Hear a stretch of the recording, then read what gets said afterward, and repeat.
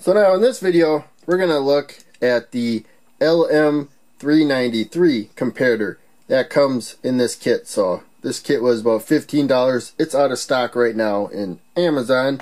Hopefully they'll restock. Every time I find something cool on Amazon, they run out of it right afterwards. So in any case, the LM393, it is a dual comparator. There's a comparator on each side in the integrated circuit.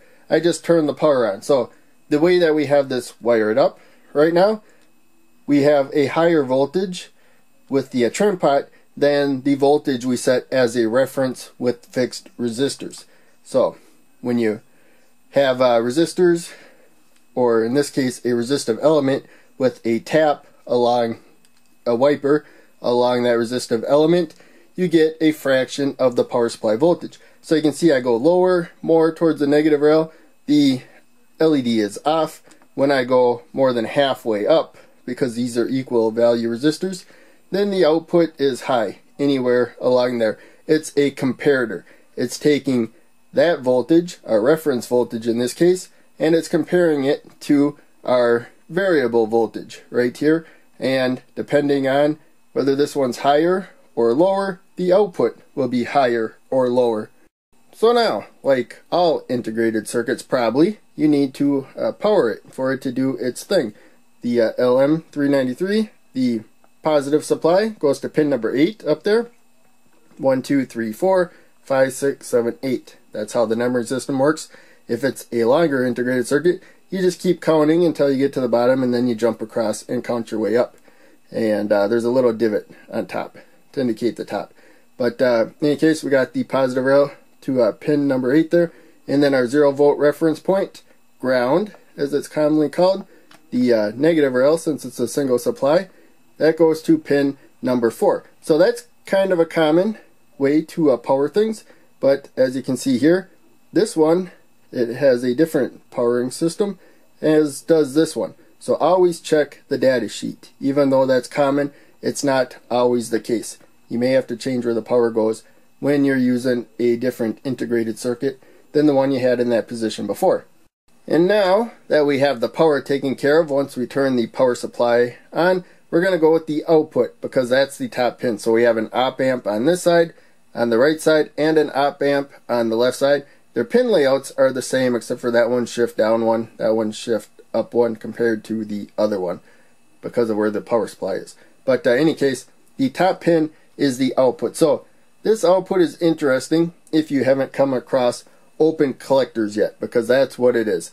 The output, open collector, means that, or open drain if it's a different type of transistors within the op amp. That means that it either connects to ground, that's the low signal, connects to ground, a direct connection right there when it's low. You can think of that. When it's high, it's not connected to anything.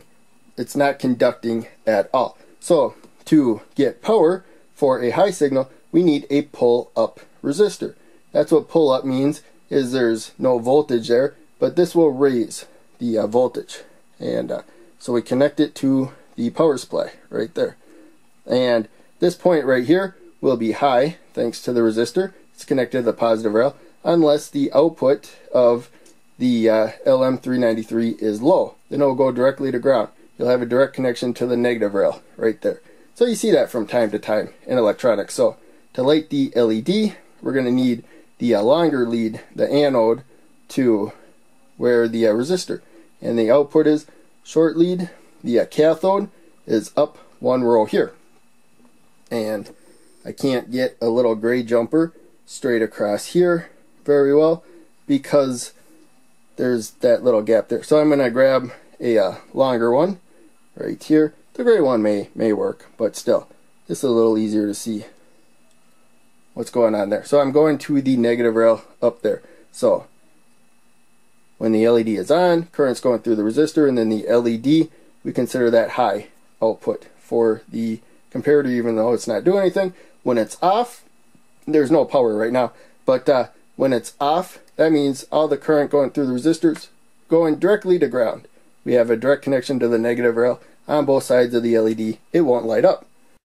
Now that we got the output taken care of, so the output's a little bit different than different types of outputs. The inputs are fairly straightforward, whether it's a comparator or an op amp.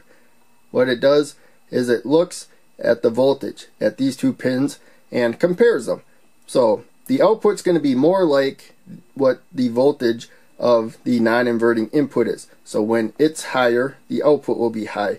When it's lower, the output, than the inverting input, then the output will be low, or at least lower if it's an op amp. This is a comparator, so it goes to one extreme or the other, fully on or fully off. So we're going to use the inverting, the negative symbol there, as our reference voltage. So it's going to have a fixed voltage.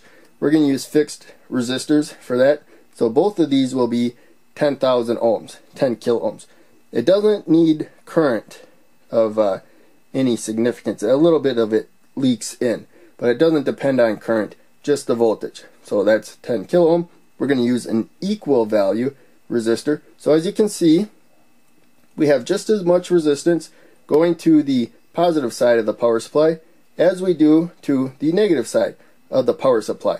That will result, since we're using a 5 volt power supply, in 2.5 volts at that inverting input, and so that will be our reference voltage. So now we will change the non-inverting input, the plus symbol right there, with a trim pot. So there's a resistive element across here. There's a wiper in the middle here. It's connected to the wiper that slides across the resistive element. So if we go all the way to the positive rail, there's no resistance on the positive side, so, and there's 10,000 ohms across here on the negative side, so we'll get that 5 volts. If we go halfway, we'll have half the voltage. If we go all the way to the negative rail, we'll have a direct connection to the negative rail, and we consider that 0 volts. There'll be 0 volts at that pin. So this one's our reference voltage, it's fixed. This one's variable. It could be either higher or lower. So hopefully that all makes sense if you haven't already studied trim pots. But they're pretty straightforward. They make a really convenient variable voltage in relationship to the power supply. You get a percentage, anywhere between 0 up to the negative rail to 100% at the positive rail. So that just went right across there. That is all there is to it. It's actually really simple. Even though you can make more complex circuits out of it, the comparator itself is doing a real simple thing. And so we got the power on, the LED is off. So we have a lot of current going through though. In fact, we met the limit of what I set on the power supply. Let's go to 30. So yeah, we were right at the limit. So that's 5 volts divided by 220 ohms going to the negative rail. And then now I'm going to turn this up, and now the LED turned on. So now it's not going into the integrated circuit, the current, it's going through the 220 ohm resistor, and then this LED blocks about 3 volts approximately. And so none of it's going into the integrated circuit though, so there's less current going through the resistor and the LED. So that's really topics for other videos. But in any case, it's really that straightforward right there for the comparator. So now some integrated circuits with the open collector, you can, instead of using a pull up resistor in this way, I'm going to turn the LED around, you can instead use it to sink current just through the load. And this one though, I don't know if it's something I'm doing, but I think I ran into this before with the LM393. So now we're lower. It's connected to ground, and you'll see we got that 10 milliamps of current going right now. If I go to a higher voltage, the LED will go out. So it goes out suddenly. That's not a problem. But you'll notice if I slowly go, now we were in some kind of limbo right there. The LED's on kind of a little bit, which, you know, may not be a problem, I don't know. Also, we could try to make a Schmidt trigger with feedback. But in any case, I think you should probably just use it with the pull-up resistor and then have the load go to ground instead of sinking it down. But whatever works for you, really.